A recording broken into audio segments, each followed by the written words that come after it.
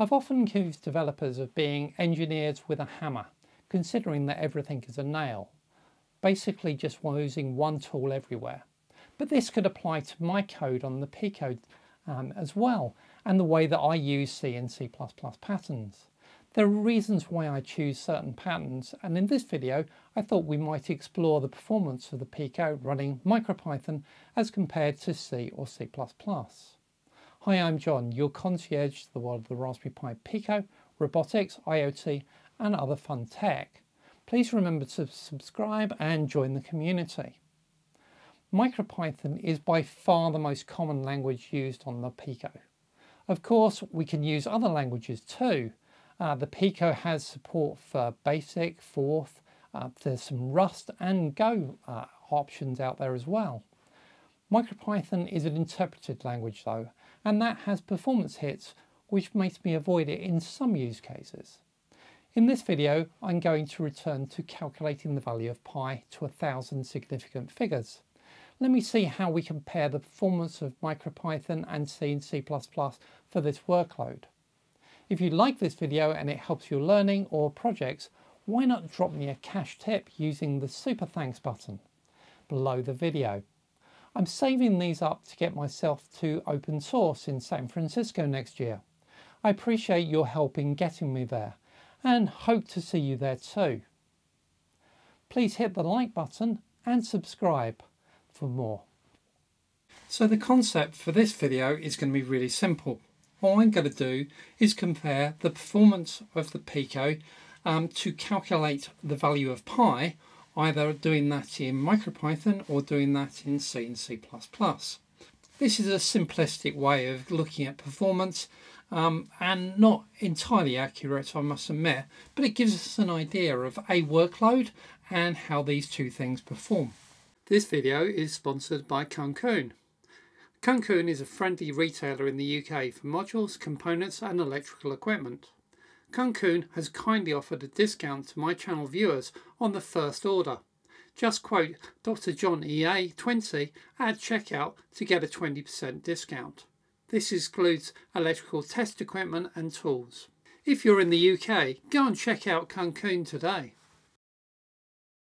I'm going to set up my Pico environment using Thonny and the MicroPython, and that's going to be a pretty standard setup, and there are lots of tutorials on how to do that online. And then I'm going to use a function for streaming the value of pi, which is very common and out there everywhere on the internet of how to do this in Python. And this code will work perfectly well in MicroPython, which is great.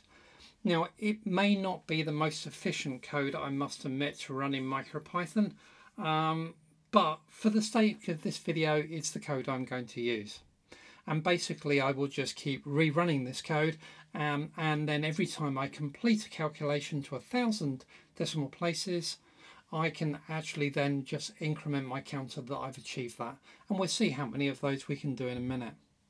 So we're going to calculate pi to 1,000 significant figures in 1 minute, and that's going to be our workload. I've got my code here in Thonny, and I'm just going to run that up, and then I'll just cut the video because you don't want to sit around here waiting for a minute. And we can see that the answer is we can calculate one value of pi to 1,000 decimal places in a minute. That's kind of an anticlimax, isn't it? It takes the Pico in Python 38 seconds to run that algorithm to calculate pi to 1,000 significant figures. But of course we've got 2 cores on a Pico. Although I haven't actually done it, I do know that I can actually run this Python on both of the cores concurrently, and that means that I can calculate 2 values of pi in a minute. Great! So let's just review the results, which I think partially answer the question of why I don't often use MicroPython. So we've talked about running and calculating the value of pi on MicroPython on 1 core or 2 core. And previously I've done this running on bare metal, i.e. the Pico SDK in C and C++ on a single core or dual core. And I've also done that in FreeRTOS, a framework that allows you to run multitasking across a single core or both cores of the Pico. So we know that for MicroPython, for a single core, we get just a single calculation that we can complete within the minute. Or if we run on 2 cores, we could manage to calculate the value of pi twice in a minute. Well, how about in C++? Well, running against the SDK on a single core, I can manage 184 in a minute, and a dual core 360. And FreeRTOS is about the same.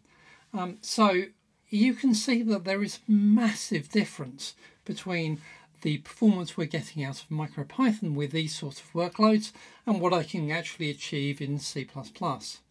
Now, we could optimize the Python. I must admit, I think I could make that go a bit quicker, but it's a couple of magnitudes out. So even if I manage to improve it, I am not going to get it anywhere near what I'm achieving within C and C++. So is my conclusion that MicroPython is rubbish and we should not use it at all? No, of course it isn't. We just need to pick the right use cases. Python is actually arguably easier to use than C and C++. You don't have to worry about the same memory management that we all worry about a lot in C and C++. And Python comes with lots of really, really useful libraries. I think the iterative development time is actually faster in Python too. And therefore, really the conclusion is pick your use case. If the use case really lends itself to Python, use Python. If it lends itself to the performance impact of C and C++, use C and C++.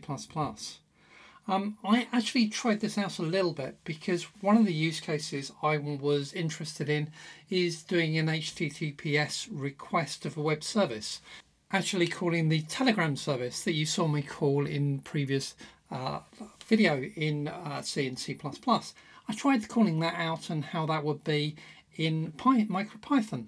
And I used an example here from Ellie, who's got a brilliant example on GitHub of how to do this in MicroPython. And it is incredibly simple, much simpler than trying to build this code in C and C++. So there are certainly use cases where I think MicroPython is a much, much easier option. So sometimes I think you can accuse me of being an engineer with a hammer, assuming everything is a nail. In hindsight, my Telegram project is a good example of that, where we could have done that much easier in MicroPython. Though there are things I could do in C and C++ version that I could never achieve in MicroPython. Why not check out my course on web services on the Raspberry Pi Pico in C and C++ on the Udemy platform to see some examples. If you like this video and it helps your learning or projects, why not drop me a cash tip using that super thanks button below the video. Remember, I'm trying to save up to get myself to open source in San Francisco next year, and I appreciate your help in getting me there. And I of course hope to see you there too. Thank you very much for watching. If you enjoyed the video, then please hit that like button and please subscribe to my channel so you don't miss the next video. Bye bye for now.